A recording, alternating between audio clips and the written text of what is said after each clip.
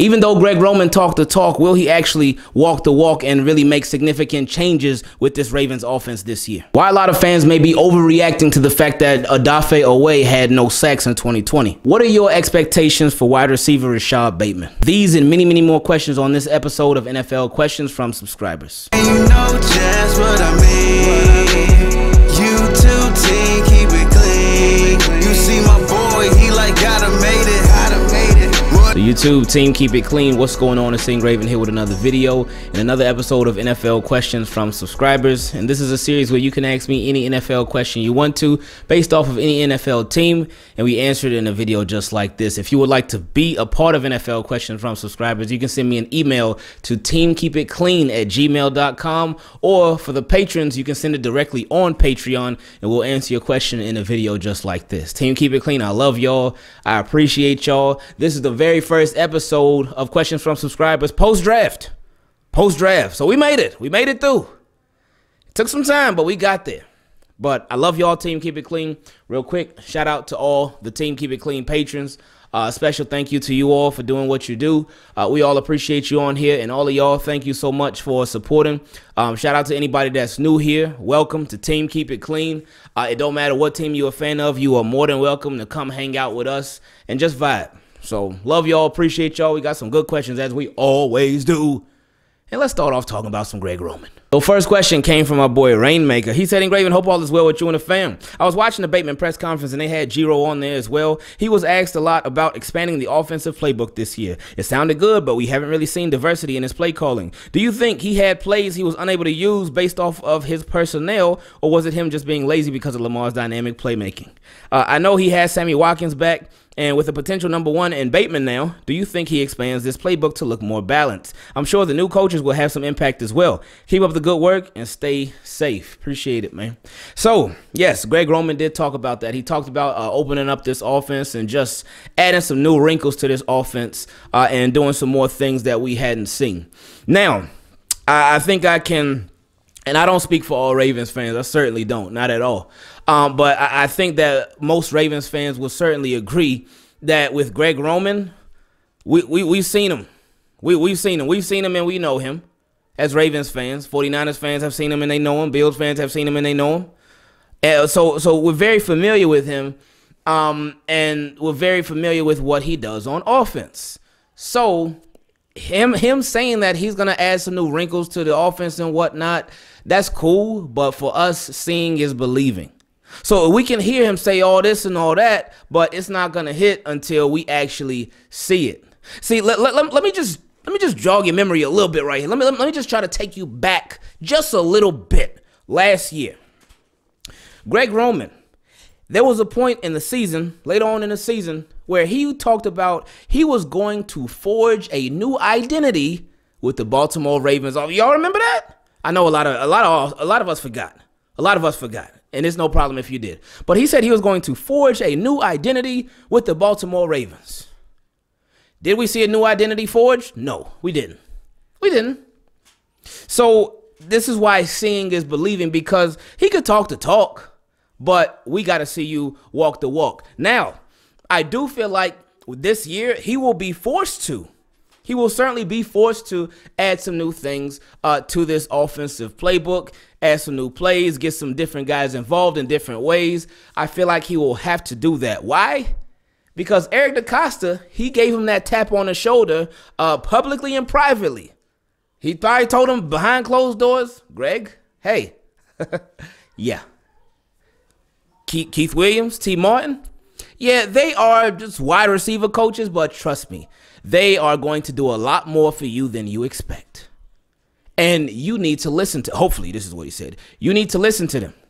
I'm not saying they're here to override you or even take your job or anything like that, but you should feel threatened because this thing has got to get much better than it is. We've got these guys, we got these different players, and we draft them for a reason, we bring them in for a reason, but we have to find a reason to use them. So I'm letting you know now, I ain't gonna put this out in the public, but I'm letting you know now, like, hey, let's get it done. But then he also publicly publicly gave Greg Roman that tap on the shoulder like, hey, let's move this thing forward. How did he do that? Well, he said, Greg Roman, look, I don't want any excuses. I want absolutely zero excuses. So you know what I'm going to do? I am going to bring somebody in that you're very familiar with, that's very familiar with you, and the wide receiver that had the most success in your system. In your system. He's coming here. And you are going to be a very integral part of his success, and hopefully he will have a lot of that. And that's Sammy Watkins. So he brought in Sammy Watkins, and he's like, hey, Greg, I'm not done. Our very first pick. I know all these people have been talking about we need a receiver this, we need a receiver that. And frankly, I'm insulted by that. But I'm so insulted that our first round draft pick is going to be Rashad Bateman. Yeah, that's that guy that Ingraven wanted from jump, Rashad Bateman. But this ain't about Ingraven and them. It's not. It's about you, Greg. And I am going to give you guys, and you know what? We're not even going to stop there. You know what? Tylan Wallace. Let's do it. Let's do it. Bring him on. So it's like Eric DeCosta has publicly let Greg Roman know the time is now. Now, it's not just on Greg Roman now. It's on Lamar as well. It's on Lamar to see the field better. It's on Lamar to use all of his guys that much more. And we've been talking about that for a long time too. So it's not just on Greg Roman. It's not. But that's where it starts. That's where it starts. He is the one that coordinates this offense. It's him. He's the one that calls the plays. It's him. So he is the head of this whole ship. And everybody else is under him. Everybody. Everybody follows his orders. Only person who wouldn't need to follow his orders, who can sort of override him as the manager, that would be John Harbaugh. But everybody else, they're under Greg Roman. So he got to get this thing rolling, man. And again, we don't need the Ravens to go from 30-second passing offense to top 10 or top 15. We don't need them to do that. They're going to continue to be a running team. But the efficiency just has to be better. And really using guys and playing guys to their strengths has to be better. That's why for us, seeing is believing. Because we've heard talk before. We've heard talk from the team before. Oh, we're going to do this. We're going to do that. We're going to do that. We've heard it before. But it don't mean nothing if we don't see that product on the field. So it's going to take everybody. It's going to take a group effort. Everybody got their hand in this thing. It starts with Greg Roman. Then everybody else got to follow suit, man. Everybody does. We know what Lamar Jackson's capable of. And he did mention in his question, too, he said, do you think that Greg Roman had plays he was unable to use based off of his personnel? No, I don't think that was it. Because the personnel was much different over in San Francisco, much different over in Buffalo. But you saw a lot of the same stuff. And not to say that, oh, man, offensive coordinators, whenever they go to a new team, they don't use none of this old plays. No, because that's definitely not true. That's far from true. Offensive coordinators, they got a certain style of things that they like to do and things that they have success with. So Greg Roman did that. But even just based off of what we saw with the Ravens over the past couple of years, even going from 2019, because I know everybody likes to say, oh, well, hey, nobody was complaining in 2019. Lamar Jackson won the MVP with Greg Roman as the offensive coordinator, and he certainly did. He did. But I know a lot of people weren't here back then with Team Keep It Clean. That's cool, because growth is a beautiful thing. So I appreciate y'all, all the new people, the old people. But something that I said back then, I was like, all right, 2019 was cool. It was great. Phenomenal. We had a lot of fun. Oh, boy, we had a lot of fun that year, except in the playoffs. But we had a lot of fun. But my biggest question after 2019 was, oh, okay, what's next? What's the follow-up? What you going to do now? And one of the biggest things I continued to say and hope for was that the Ravens, they would really take that next step forward with their passing offense. They would really take that next step forward. Because I expected Lamar Jackson to throw for more touchdowns, but I also expected him to throw for more interceptions. Now, I was right on one of those things, but not the first one. So I just, let's see. Let's see, because again, with Greg Roman, we're rooting for him for sure. We want to see this offense have success.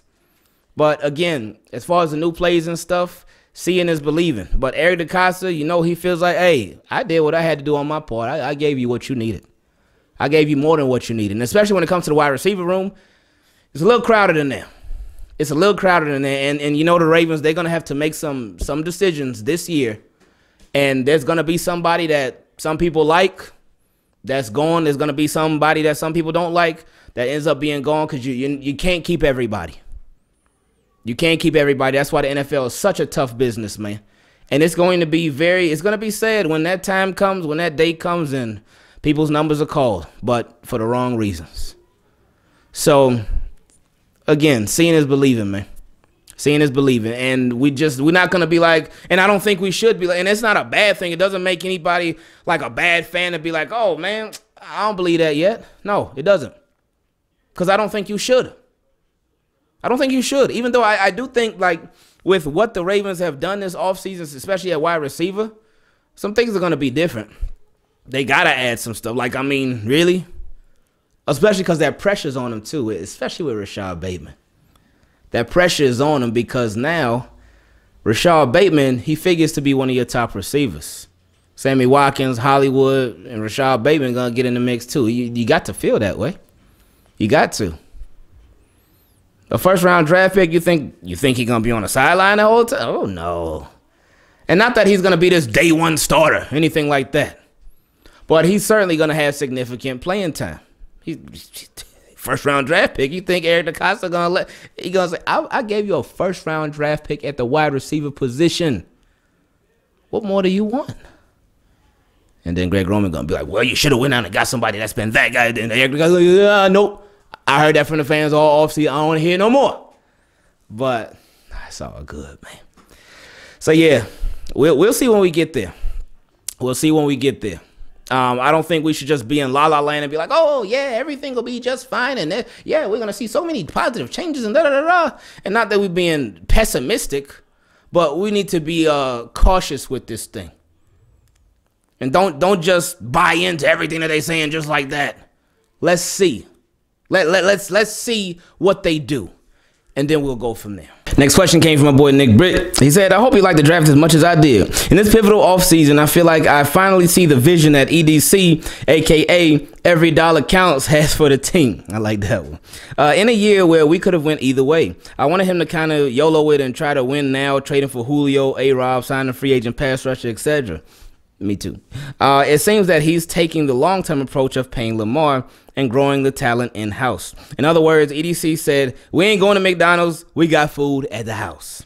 My question is, how do you feel about this approach? Are you with it, or would you have preferred going broke for Julio and trying to win next year? Originally, I was all for going all in ASAP, but after this draft, I can buy into the vision and just enjoy being a fan of a good team for years to come. Oh, yeah, we definitely enjoy being a fan of the team, but no, I wanted them to go all in. I felt like they should have went all in. Why? Because you have Lamar Jackson, and you have been, yeah, every dollar counts. That's a very, very great just term right there. But I felt like they should have went all in, like straight up. Because I felt when they got Sammy Watkins, I'm like, okay, cool. No, let's not be done there. Let's not be done there. Let's go out and get somebody. Let's go out and get that guy. But they didn't do that. So they didn't do it. It's okay. We'll see how everything works itself out. And I understand the homegrown talent. And I understand that Eric DeCosta, I see what he's trying to do. He's really trying to turn that page at wide receiver for the Baltimore Ravens because they've been stuck on that page 2 in the book for so long. They've been stuck at the beginning of the chapter at the wide receiver book for so long. They're trying to flip it. They're trying to get there. With Torrey Smith, I had a conversation with somebody in the comment section the other day. They were like, with the Ravens, they were like, well, because they weren't feeling the Rashad Bateman pick. I'm like, okay, cool. We all entitled to our own opinion. But they were like, when's the last time a rookie Ravens receiver made an impact? That's what his question was. And I said, what? I said, hello, Hollywood, hello. His very first game, what, he got 2 touchdowns and like 150 yards? Is that not an impact? And then even throughout the season. And this dude was playing like at 50%. He wasn't even there all the way. He certainly had an impact. And then with Torrey Smith, his first game, he had 3 touchdowns. Now, besides that, it's been a little yikes, but no, man. So with Eric DeCosta's approach, I understand he's trying to really push this thing forward when it comes to the wide receivers, but I still would have preferred that they went all in. Next question came from my boy Danny B. He said, I think a lot of Ravens fans are overreacting when it comes to Oweh's sack stats. We drafted Ferguson and Judon, who led the NCAA in sacks but didn't test the greatest, and it didn't translate to a whole lot of sacks in the league. Ooh, I talked about that in the Oweh video. Yeah, it's like it flip-flop, man. Especially with Sack Daddy. But there's been a lack of opportunity as well. But it just, I don't know, it just hasn't looked. It hasn't looked so good yet. But again, that transition from college to the NFL, it is a big leap. And I mean, the more opportunities you get to take that leap, like the more chances you get on with playing time, I think the better you'll do, and the better we could really evaluate you. But it's been a little bit rough for him so far, so hopefully he can start to sort of turn that corner soon. He said Ravens always talk about setting that edge, and that's something that Oweh does so well already. Well, that's a beautiful thing. He said they can let the dog off the leash and really develop him into a 3-down outside linebacker. Hey, we'll see, man. We'll see, because he is certainly a project, because he's not a polished product yet, but he's certainly he's a project, but he's one of them projects where it's like you like almost finished with it, but you ain't quite done with it yet. You got some little tweaks you could do here and there, because you like if you turn this project in right now, you turn it in right now, you can get a solid, a C+, maybe a B-, and you can be like, okay, cool, yeah, I'm done, turned it in, I passed. But if you change and tweak some things, you add some improvements here and there, you could turn this the C+, B-, you could turn that thing into an A to get a much better grade on it. So that's what I think they're going to try to do with Oweh, especially in being a first-round draft. You're like, oof, yeah. That was again, that was a very interesting pick. But, hey, now we got to see how it works out, man. And he said, my question is, how much of an impact do you think the C-19 season affected his play last year? He's only played football for 5 years, only played 7 games in 2020, and wasn't able to train with his coaches until the fall. Oweh had 5 sacks in 2019 with a full offseason, and if he had put that in 2020, he would have been a top 15 pick. Developing outside linebackers is what the Ravens do. Excited to see him learn from McPhee, and he put Justin Houston. We're going to see, man, but That impacted everybody. It didn't just impact him, it impacted the whole football world, man, because it just changed everything so much with the level of access that players had to coaches, coaches had to players, players had to players, coaches had to coaches. It hit everybody hard, man. But now things are getting back to normal, slowly but surely, and I'm just ready for him to get with some NFL coaches, because I think they could really do some things with this guy. Again, it was a bit of a risky pick, I think, because again, he's a project, and when you take a project player in the first round, like okay, hey, you going all in on that project, like all in. So with the Ravens, you do trust them to build a defensive guy, build him up, make him as strong as he could possibly be, and let him eat. So hopefully he's feasting on them quarterbacks real soon. Next question came from my boy Dominic. He said, what's up, man? Hope everything is good with you.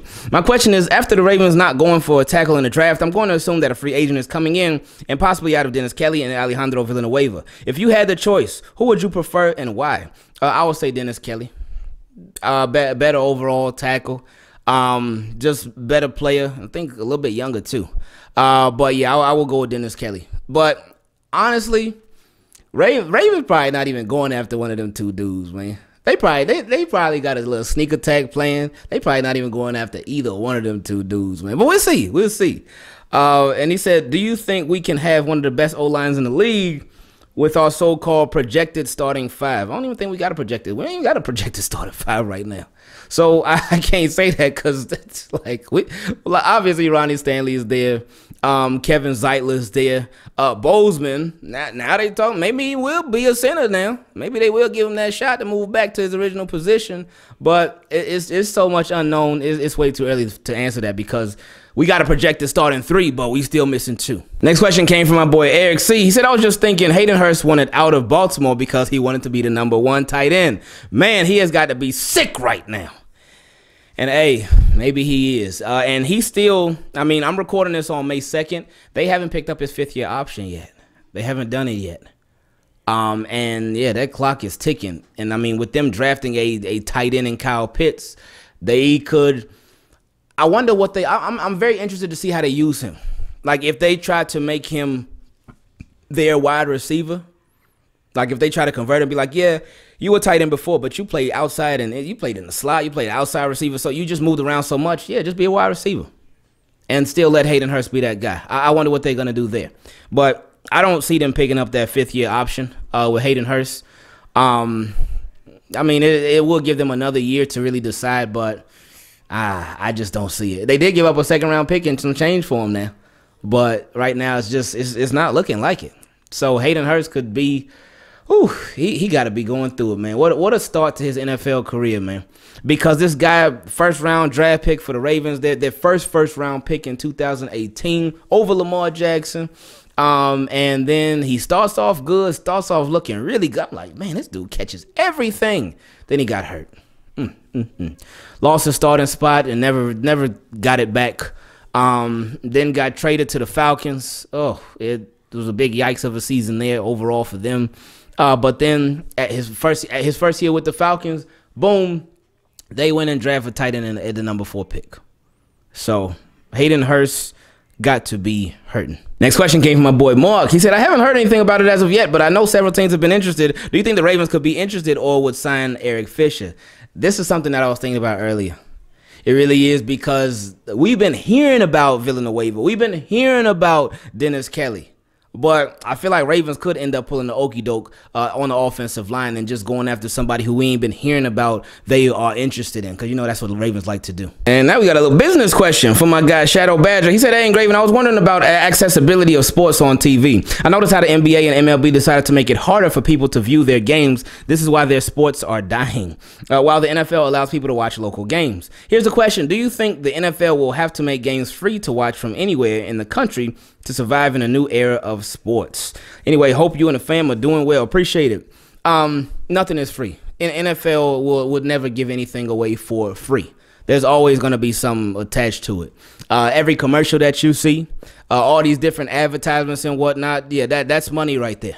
That's bread. So nothing is going to be free. But the NFL is just, they are just better than the NBA, better than the MLB, and I think one of the biggest reasons that the NFL is just better than those, and not even any bias from me, but I think it's because it's just so, what's the word I'm looking for? It's just, I don't want to say exclusive, but it's right here, right now. It's very direct. It's 17 games now. It used to be 16 games, and those games count so much. They count so much. MLB, I don't even know how many games MLB got, but it definitely ain't no 16, 17 games. NBA, in a regular season, they have 82 games. So it's like those seasons are so watered down and spread out, but the NFL is like right here, right now. Your team, they got to get going. Everything means that much more. It ain't no best out of 7 series in the playoffs. No, it's one and done. A lot of times, the best teams in those games don't even win, because it's just so much rapid stuff, man. It moves so fast, man. It moves fast. And that's why I feel like people's interest in the NFL is a lot higher than those other things, because they move a lot slower, man. They move a lot slower. But anyway, no, nothing is ever free. So NFL is not going to give anything away for free. It's always going to be a moneymaker for them. Next question came from my boy Javo. He said, with the draft over, what grade would you give EDC for his picks this year? Grade, there was some questionable stuff. There was some good stuff. There was some depth stuff. It's kind of early, but right now I would say, I'd probably say like B- maybe. Yeah, probably like a B-. But it's very, very early. And he said, what are your expectations for our rookies? Oh, wow. Bateman, I expect him to play a lot. Away, I expect him to play a lot. The third, Brandon Stevens, that was an interesting one. I don't know what I expect from him. I'm really not sure. I know they said he's going to be probably a free safety. So I would expect the special teams from him. Is it Wade, the cornerback who he drafted? But they said he can play on the inside too. And when they said that, I was like, oh yes, please. That could be Tay-Tay's backup. Oh man, that pick I love that pick. There was a fullback too. The fullback we got, that one like had me scratching my head. I don't get that one. But we'll see. Maybe, but I don't get that one. And also, big country. I really like that one a lot too. So he could end up being a starter from the jump. Well, he's definitely gonna be in competition with them boys to start. I think he probably gonna end up winning it. But so yeah, we got some guys that can make an immediate impact, and some guys that will have that I question what impact the Ravens see them making. So that's why I say a B-. And he said, who's your favorite pick besides Bateman? Yeah, probably Big Country. And last question is, what happens to Boykin and Prochet with our new wide receiver core? They gonna have to fight, man. Both of them dudes, they are going to have to fight. It is going to be a fight. Straight up, man. All right, he said, does Prochet get cut and does Boykin get cut, or do they try him at tight end if he doesn't step his game up this upcoming season? Hope all is well with you and the fam. And if Boykin doesn't get his stuff together, and he said, just like Boykin, if he doesn't get his stuff together, I'm out. Oof, man. That's rough. Yeah, we're going to see, man.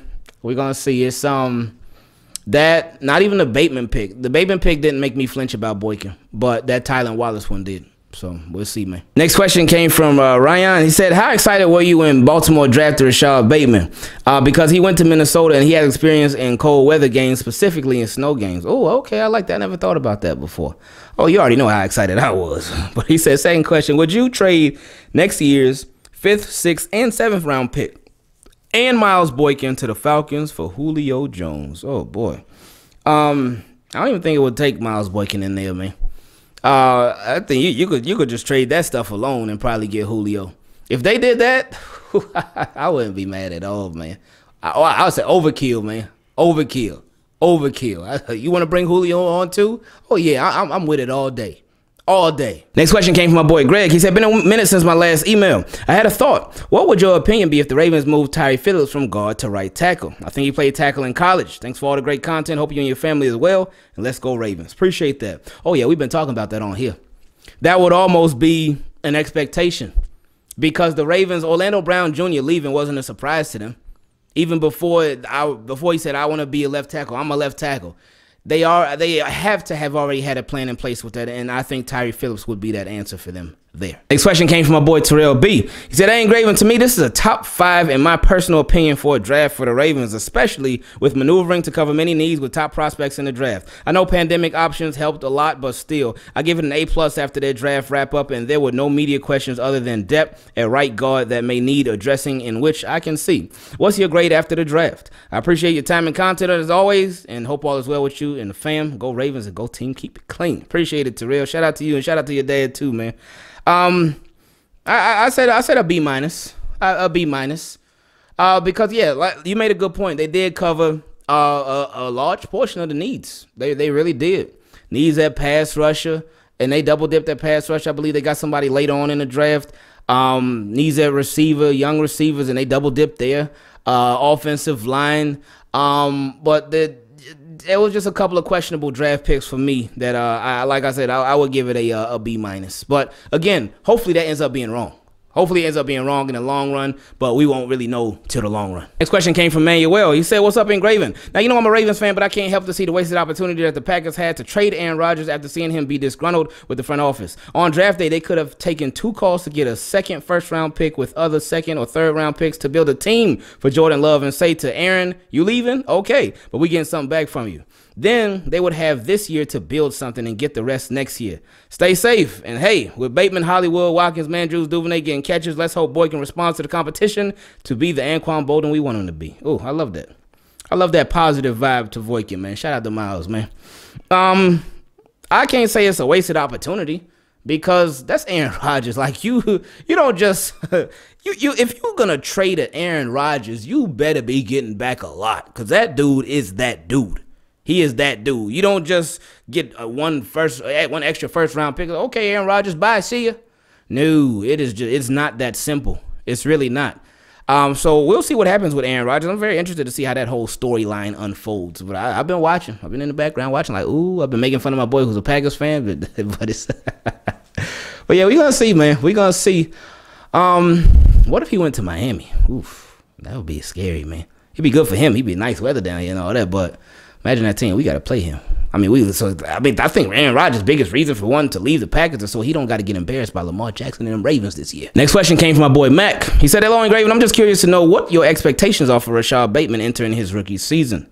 Expectations, I say like 600-700 yards, about 4 touchdowns. I don't expect anything crazy. I really don't. I don't expect anything crazy. I think he'll have a significant impact on the team. But with the opportunities in the Ravens offense, and again, like I said at the beginning of the video with the Greg Roman question, seeing is believing. Seeing is believing. So he's certainly going to be on the field. He's certainly going to be on there. But how often will he be used? What's the frequency of his use? And just, you know how it goes, man. So I am, I say about like 700 yards, 4 touchdowns. Now, hopefully he exceeds those expectations by far. But again, you got to remember, as much as we love Rashad Bateman and love the pick, we have to remember the offense. And the last question on this episode of NFL Questions from Subscribers came from my guy, Enonic. He said, Ingraven, hope all is well with you and the fam. Long. You'll probably address these topics after the draft, but with the addition of the 2 wide receivers we drafted, who is out of the wide receiver room? Oof. I would think that I think it would be Prochet and Boykin. If they, I think it'll be Prochet and Boykin, man. I hope not, but they not only drafted 1, but they drafted 2 receivers, man. 2.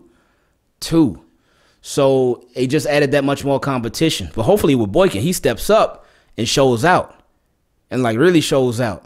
But it's gonna be hard, man. It is going to be very, very hard. Like extremely hard, man. And he said, number 2, who goes on to become the new Chris Moore and who becomes our return specialist? Oof. Wow. Okay. Wow. I hope nobody becomes the next Chris Moore. I hope they can exceed that. But our return specialists, they may start Duvernay there again. We'll see. But I think it could remain Duvernay on kickoff and punt return because he got better speed than James Prochet. He's more explosive than James Prochet. Prochet's hands, are certified, but Duvernay's hands are certified too. So I think Duvernay remains a return specialist. As far as Chris Moore would be that, what was he, a 4th round pick, but just never, he was just kind of in and out of the loop and just hung around for a long time. I hope nobody becomes that, really. And Chris Moore, he showed flashes here and there, but he was somebody that never really got that opportunity like that. And then he just ended up being a forgotten man. And the last question from Enonic, he said, also, although insulted Eric DeCosta added 2 weapons to the group he believes in, does this mean our passing game will become a top 30 passing juggernaut in the NFL? Thanks for making Team Keep It Clean a great community for NFL discussion and sharing. I do think they'll get there. I do think this guy said top 30. It's 32 teams. We talk about top 30. But hey, we've been bottom 32. But so he got a valid point. So, but yeah, I do think we'll get there, Enonic. I appreciate you, man.